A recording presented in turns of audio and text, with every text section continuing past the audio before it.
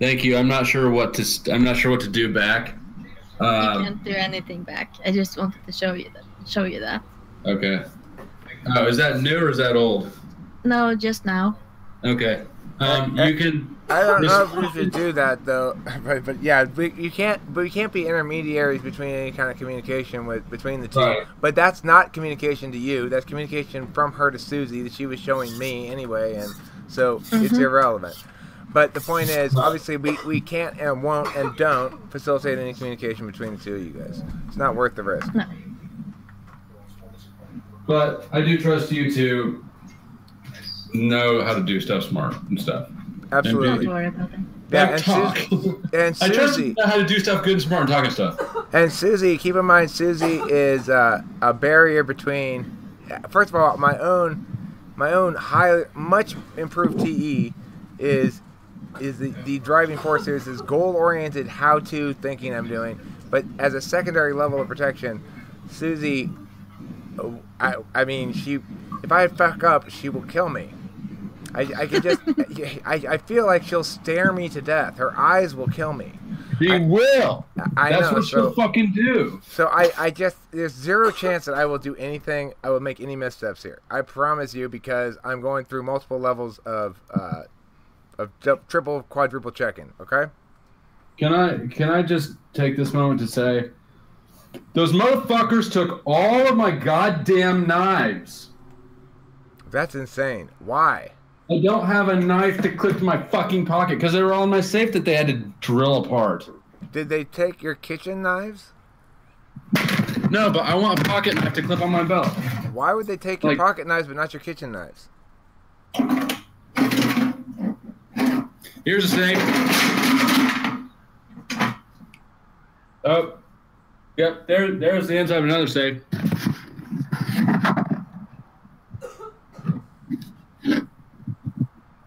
I don't see a knife in there, bitch. So you can smoke cigarettes. That's basically all you got, huh? Yeah, I can smoke cigarettes. They left my art. That was nice. Those fucking pricks. They emptied the contents of the safe. They left me one chain because it was what I was wearing. Is it gold?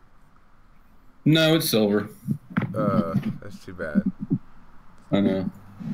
But what if I tell you about Katie? Is that communication? I will default to Eric's understanding. Yeah, don't. Yeah, look. I can tell you that I think we can say stuff like this, which is fine. That we've already talked to Katie before we're talking to you about just shit in general, and that she is being guided in her own behavior. Susie and I are without communicating, without being intermediaries. We're looking out for her interests and your interests. Without one hand knowing what the other hand's doing. That's the key thing. The left hand doesn't know what the right hand's doing, but the right hand is operating in the left hand's interest. That's okay. Right. I understand that she's being guided by emotion. I understand that she loves me. I love her. That's really all that we don't need to. Right. Yeah. We're not trying. Nobody here is trying to involve Katie in the strategizing about things anyway. I don't think so. That's fine. Katie's great. I feel privileged to have been able to be part of those conversations, you know? Anyway, enough about that. So, going forward, we're going to be super careful, but if there comes a time when your lawyer can talk to me or wants to talk to me, I would like to know what he thinks about, because obviously there's at least one component of that warrant that is about me and not about anything else, and yet it's being used against you. So I want to figure out to what extent, like, are they going to ever ask me to testify about this? Are they going to depose me, or is there an arrest warrant out for my? Is there a warrant out for my arrest in Kansas? You'll get to talk to him. He's quite anxious for me to come over to his house and stop being left up to my own device. I think that's probably a good thing. That means he cares about you. That's good. He seems like a good friend to have. I'm happy he's there. One of my best friends. That's great. So, and not because it's been this guy sitting to you smoking in my dark basement with my chains and my recently out of jail look. I gotta say, it's swarthy and becoming. I like both of those words in respect to myself. Mostly the coming part.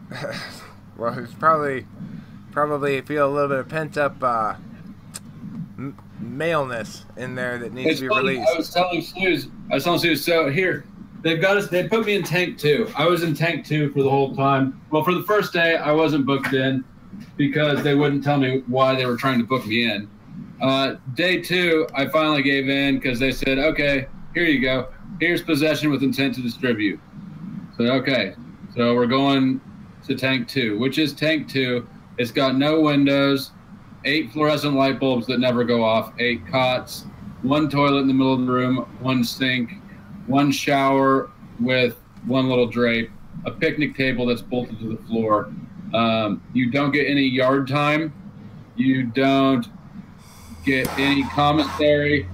You get 3 meals a day that come on a tray. You get nothing extra. I'm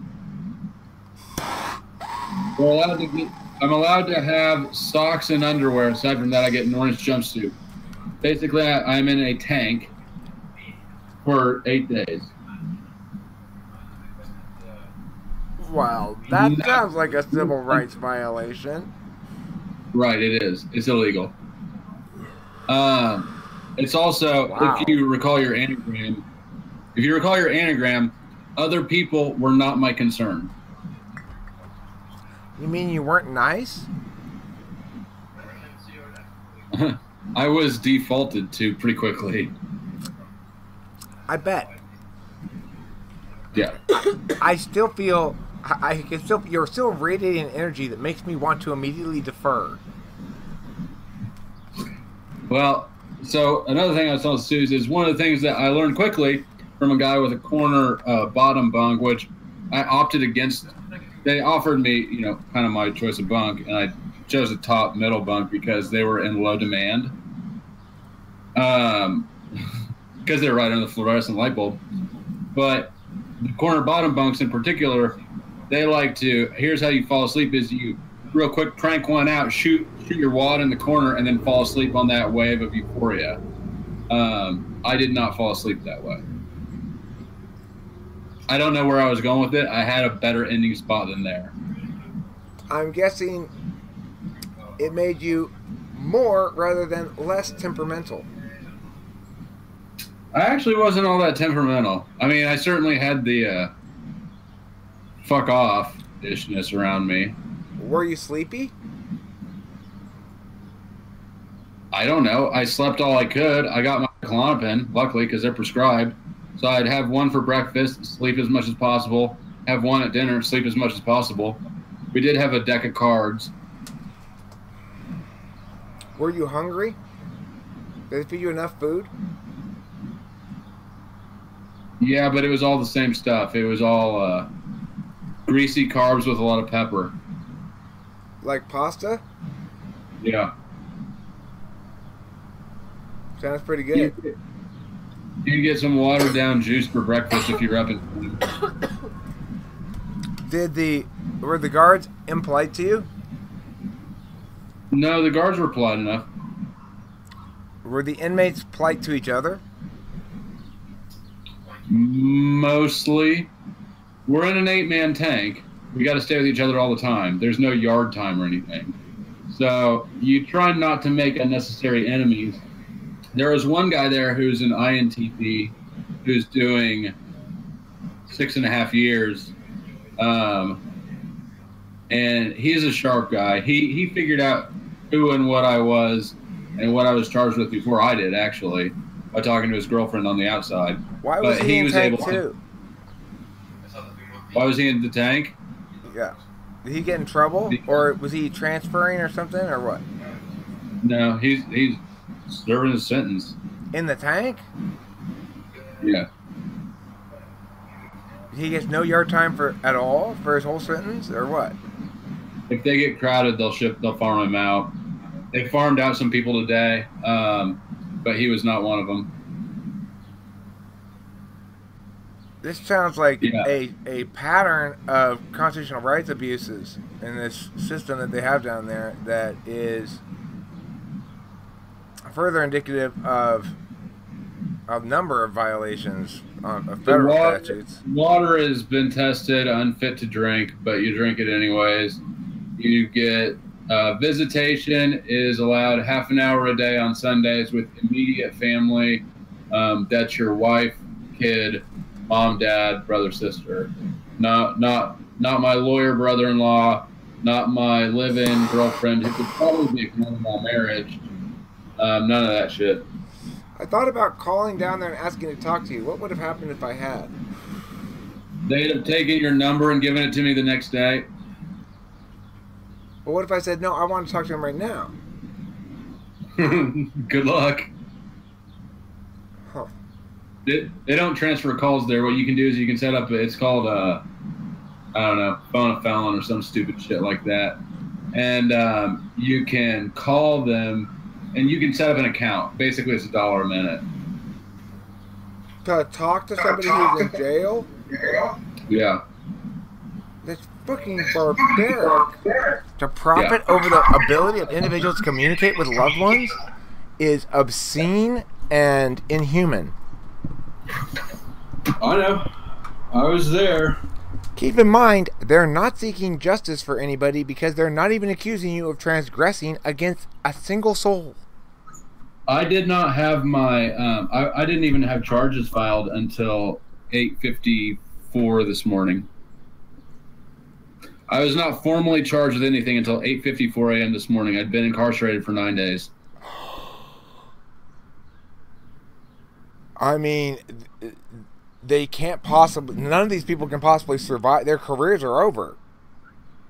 They're committing egregious violations of constitutional rights that shock the conscience. It shocks the conscience, which means they could even be subject to civil liability because their immunity is subject to a couple of restrictions, one of which is shocking the conscience.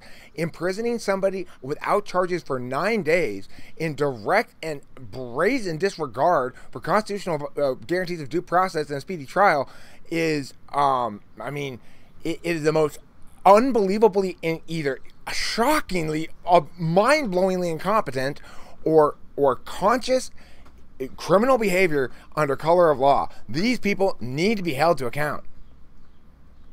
And the morning, so when I woke up, like I said, I woke up to being carried outside in my underwear. That whole process, and never did at one point did I get the pants I had requested.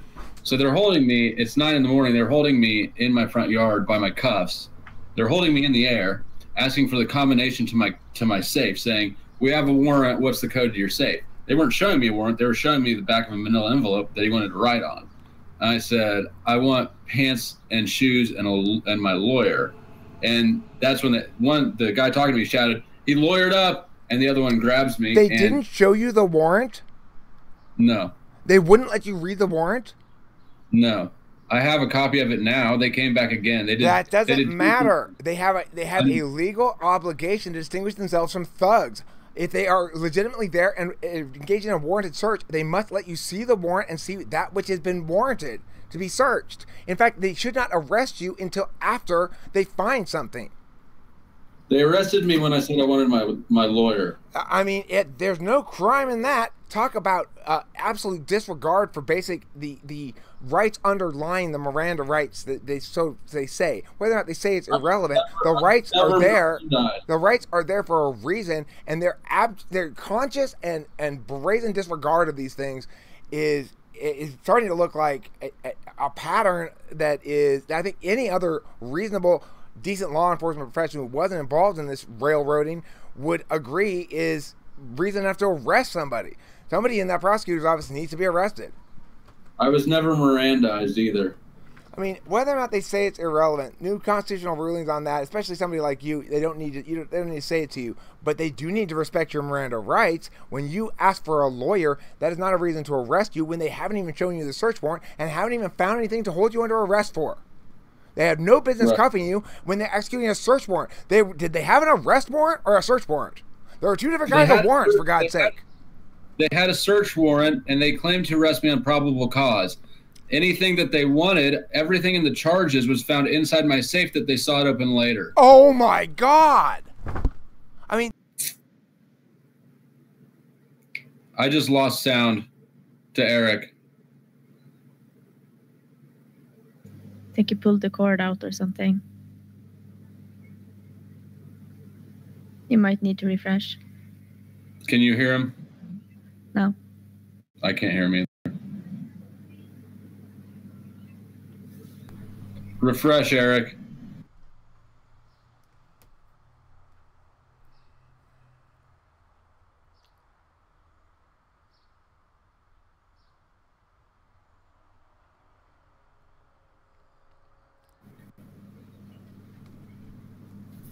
There's absolutely no way that a shred of this shit can stand in court. There's no way. First of all, they have no business arresting you if they're executing a search warrant before they search the premises.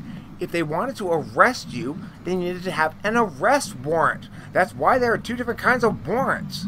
If they had caught you in the act of committing a crime, that is a circumstance on which you can arrest somebody on the spot. Otherwise, you need an arrest warrant, for God's sake. And they didn't have an arrest warrant, they had a search warrant.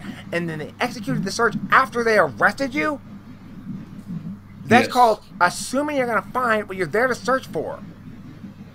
They executed the search warrant by sawing open my $1,000 safe, and then sawing open my $100 safe, and then sawing open my $100 safe. But none of which were on the search warrant, were they? On the original one? I haven't looked at the original one. I've just gotten home. The original one is looking for narcotics. Okay, so if it's not listed on the original search warrant, they then left the house unlocked for a period of 24 hours, ignoring chain of evidence entirely, came back after the house had been unattended for 24 hours, and claimed that the chain of evidence was still intact. Of course, it's not intact because they left the house unattended for 24 hours and unlocked. The shit from the second one, that they did bring up some charges because I had papers from my old job, which they sawed out of the safe and then left around, but claiming that I had taken privileged information. That's been gone. That's already gone. So, but yeah, after criminally gaining access to your information that wasn't listed on the things that they were searching for, they tried to use that against you just because they felt like it? Yep. And because they were upset that they didn't have more. They expected more. Well, you know what? They're getting a lot more now. They're getting a lot more because I'm coming after these fuckers. I will respect your wishes, of course, Taylor, and do nothing until you give me a little bit of a nod or let me talk to a lawyer or something. But believe me, I'm coming after these fuckers. They are criminals and they need to be held to account. Is it true that this is this woman's first major case as county attorney? This is what? This is this woman's first major case as county attorney. Is that true? Actually, it's yeah, kind of. How'd you know that? A little bird told me. Now, is it also true that this woman was your ex-wife's divorce attorney? Yes, it is. Oh my God! And she didn't recuse herself from this process, despite the fact that the appearance of impropriety is massive and obvious to even the slowest of individuals with the least legal training in the world, okay? Despite the fact that that conflict of interest, in terms of an appearance of conflict of interest, is enough to compel an individual in that position to recuse themselves. She has a legal obligation. Kansas is going to disbar her in half a fucking second. There's no way that woman's legal credentials will withstand this.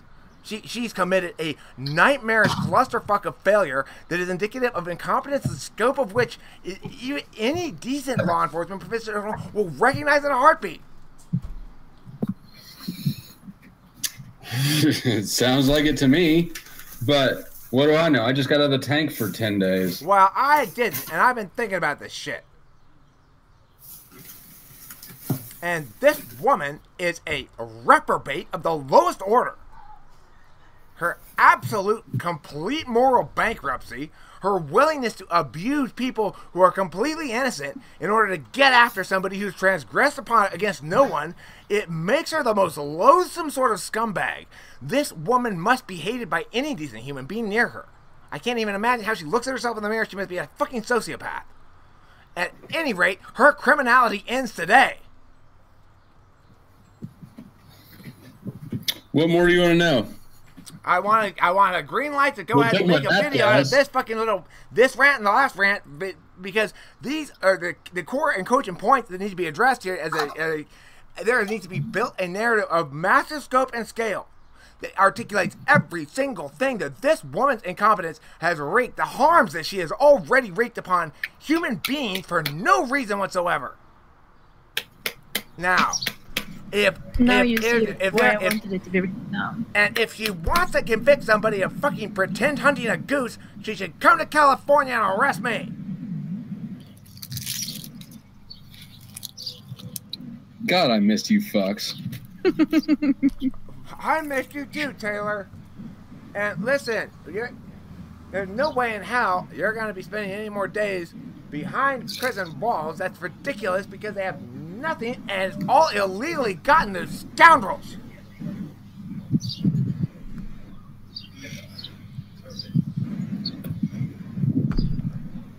Thanks for watching Talking About Famous People. When Taylor gives me the green light, this video is going up there and I'm beginning my assault on this fucking evil that is infesting the fine community of Pratt, Kansas.